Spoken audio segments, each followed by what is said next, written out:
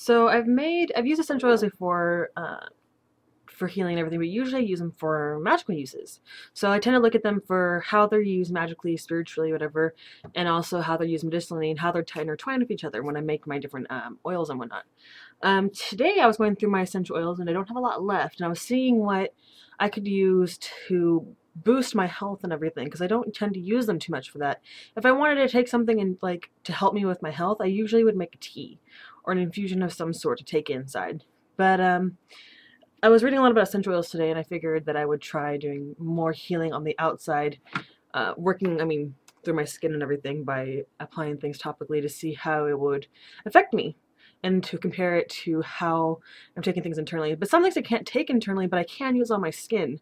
Like, I can't stand the taste of some things is the main issue. Is that like chamomile? I absolutely hate chamomile. Unless it's really blended with other things, I can't drink it. It tastes like nasty tree bark to me, and I just cannot consume it.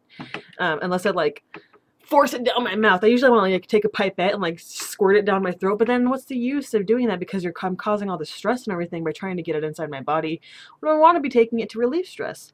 So two things I did. I have some I have some of this Aura Cassia essential oils. I have some other ones too.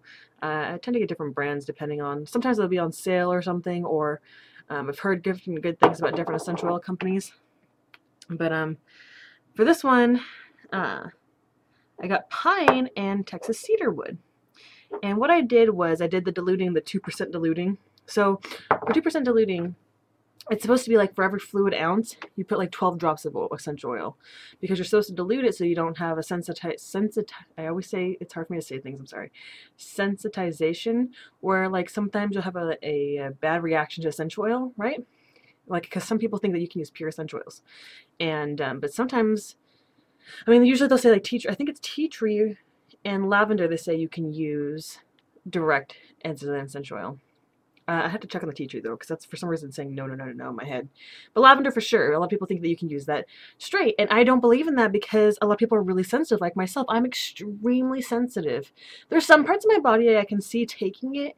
I would never put on like a wound or anything because of my sensitivity, but I had like a bug bite that I've put them on before and some other little things. Usually I like to dilute them though just to be safe. So the 2% dilution, you think that because the scent and everything is going to be diluted and you won't think that you're going to get the health benefits from them, but I believe that you still get them. So I took half-ounce bottles and I filled them with my carrier oil. Or actually, you know what, I took my pipette because I don't like, usually when I get the essential oils, open. See how it's open there? Usually they'll have like the cap on here where I have a little, so you can turn it upside down and have like a dropper. But those don't always work. Like sometimes you have to like shake them, and then when you shake them, like 4 drops come out instead of the one you wanted. So I like to take them out and just use pipettes. And so I put, because they're half ounces, I put 6 drops of essential oil in each of these bottles. I have one for Texas cedar wood and one for pine. Half-ounce bottles. So usually I like to sit for a while so that the essential oils can infuse the carrier oil that I'm using, and then I'll apply it that way. And also things like when you want to use cassia oil, which is in the cinnamon family. These are just a couple that I was thinking about today that I'm using on my body. Because I know they say that pine can help reduce cravings and hunger, so I want to use that. And then the Texas cedar wood. The Texas cedar wood is good for like skin issues, because sometimes I get little, I don't know, it's good for like psoriasis and acne and stuff, which I don't really have, but I get like flaky, icky skin right here sometimes, and then I have a little bit of other skin issues that I wanted to test it on to see if it has any good effect on it.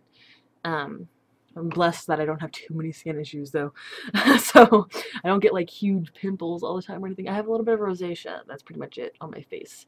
Rarely I'll get like another sort of bump, and yeah, whatever. But anyway, so I have those, and I'm considering watering down some cassia oil, but I'm thinking that my body's gonna be too sensitive, and I'd have to like really water it down, or really dilute it, I mean. But yeah. So it's weird because some people say, yeah, you can use, like, there's some essential oils that they say are really, really pure and that you can use them directly. And people are using them directly, and I haven't heard anything really, because I don't really talk to the people that are using them. Not like because I don't want to talk to them.